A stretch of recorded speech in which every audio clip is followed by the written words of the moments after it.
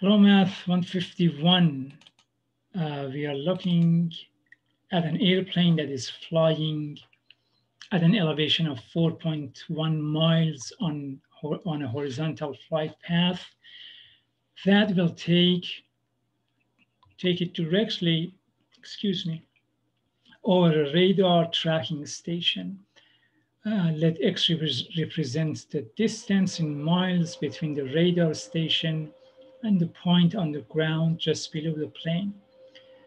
If theta is increasing at the rate of 1.8 degrees per minute, and here I have to be careful because 1.8 degrees per minute, I have to convert that to radian, and speed of airplane is not in minutes, it's with per hour. So I have to be careful with that too. When x is 34 miles, what is the speed of the plane? And so let me go ahead and get my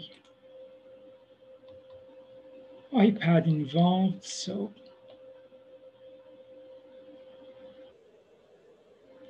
there's also a nice drawing that is coming with this problem. And that is going to be the drawing that we have has the theta right here. It has the radar station right here. The airplane is coming right here, this direction. Let's see, let's pretend this is like airplane going this direction. And right here I have to be careful because the problem is telling us that this horizontal distance right here is x. And notice that x is decreasing. However, the speed of the airplane cannot be negative, although dx, dt, the speed of the change of x as a function of time is going to be negative.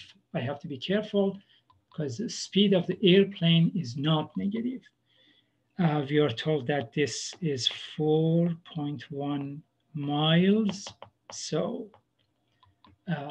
we have to be careful with conversion because the theta dt was given as 1.8 degree per minute.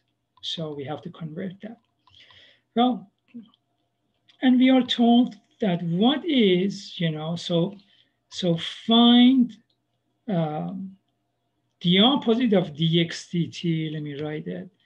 Our job is to find opposite of dx dt when x equals 34 miles, when x equals 34 miles. Okay, let me go to the next page.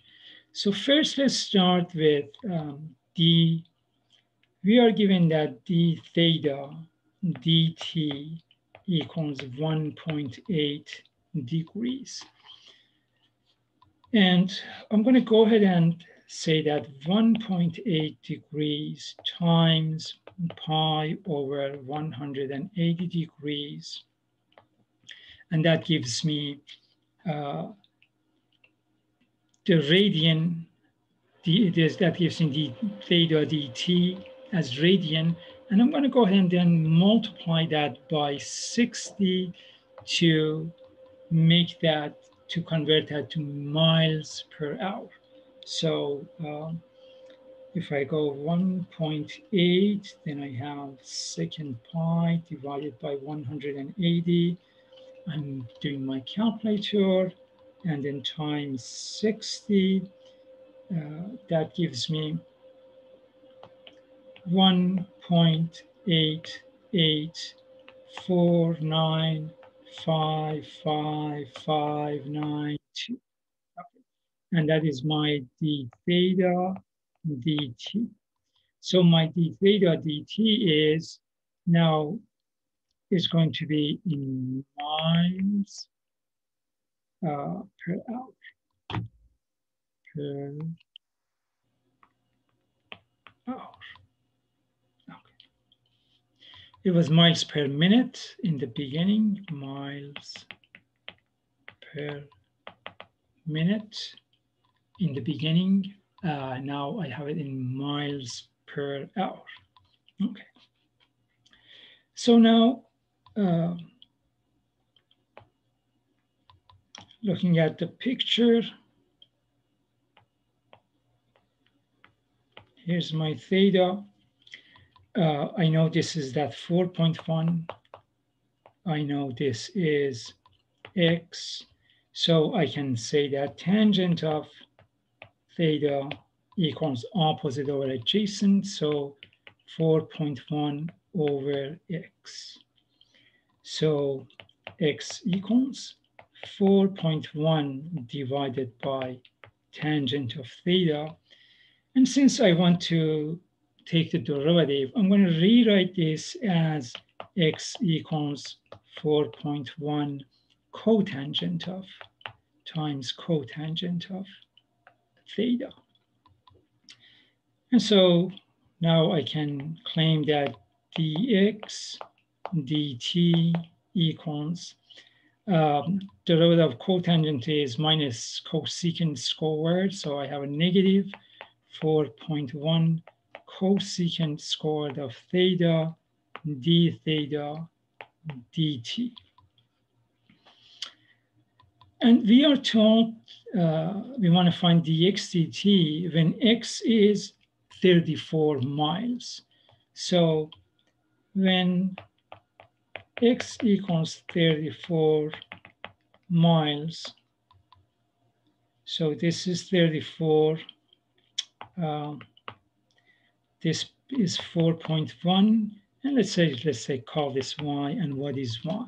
So using Pythagoras, so I have 4.1 squared plus 4.1 squared, and take square root of that.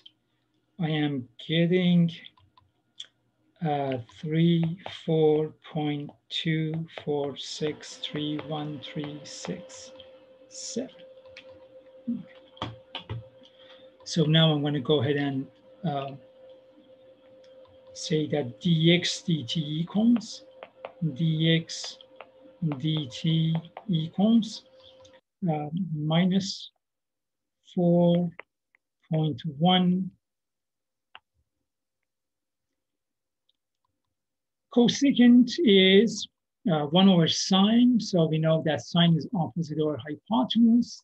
Therefore, cosecant is hypotenuse divided by opposite.